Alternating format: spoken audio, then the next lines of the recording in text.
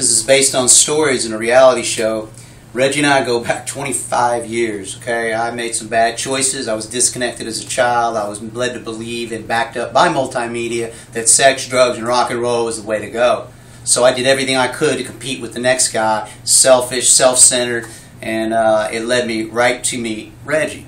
Now, I'm going to let him tell you a little bit about our story, but he helped me get through it in a pretty tough time. I had nobody, just like he said before, man. Once you wear everybody out, you wind up in prison and no one want to talk to you. Time was doing me, so he helped me do time.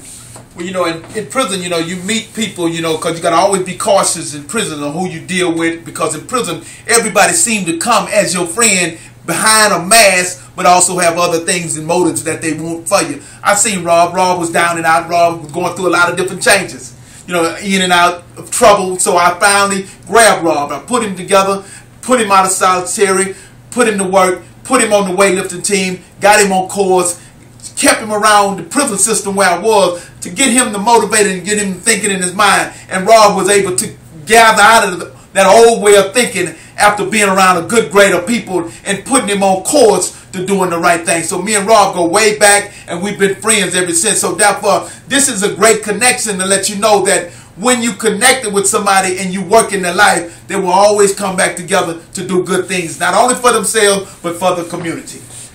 So I want to just touch on something that, you know, if you don't think this is a miraculous, inspirational story, this guy was never supposed to get out of prison, ever.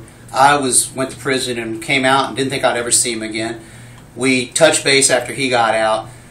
We reconnected back again about a year and a half ago with this program, so this is in. We got footage of all of this, and this is what the main part of this whole, it's a common ground for celebrities, ordinary people alike, one story at a time. So if our story can help just one person, then we've done our job, and it goes in every language. So this is going to be the #1 website in the world. All right, so it's as simple as saving time, saving money, video based, bringing back business integrity, 50-50.